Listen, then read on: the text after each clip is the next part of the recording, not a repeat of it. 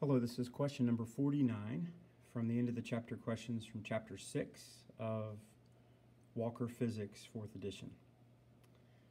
We've got a connected blocks problem here.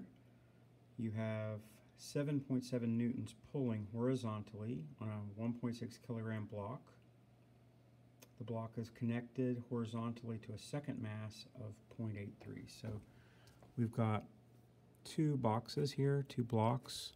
One is 1.6 kilograms connected to 0.83 kilograms, and then I have a force on that of 7.7 newtons. Okay. First question says, what's the acceleration of the blocks? Okay. Well, that I think we can do. F equals ma is the only thing I know to go back to. My force is 7.7. My mass has to be the whole mass, okay? It'll have to be the whole mass. So, what is that? 2.43 A. Now solve for A, 7.7 divided by 2.43. So A equals 3.17 meters per second squared.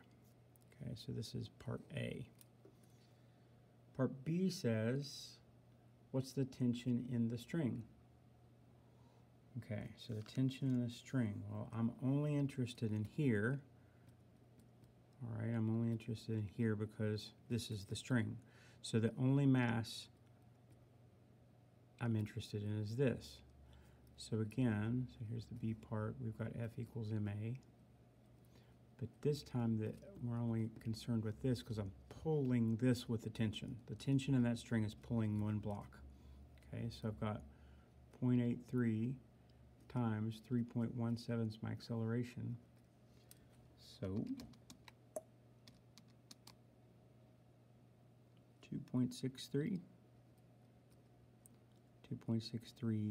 newtons. That's the tension in this. Okay. All right, what's the last question? If the mass of block 1 is increased, does the tension in the string increase, decrease, or stay the same? Okay, so block 1 is this one. So if this one gets bigger, does this tension change or not change, or go down? Okay. Well, same force, bigger mass. So I'm using more of the force just to play with this mass. My first guess is that this one will go down. If this goes up, I'm using more of the same force to play with this mass and this. I'm not sure. Let's do it a different way. Let's do it this way. The only thing I know is this, F equals ma.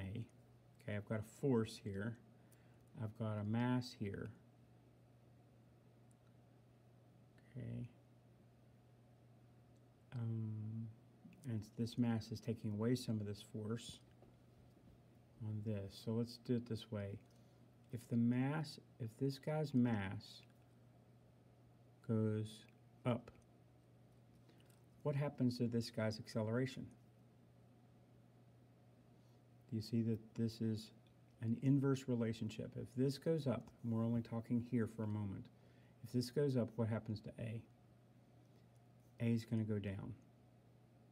Okay, or even if you want to talk about the whole system, if the entire mass goes up, and it would, if I add one to here, I'm adding it to both. Not each, but the whole thing. I'm adding one to the whole thing. So the whole mass goes up. Well, that means that the whole acceleration goes down. All right, because that's an inverse relationship. How are these two guys related? How is acceleration related to force? As acceleration goes down, and on the other side of the equal sign, the force would go down. So I would say that it decreases.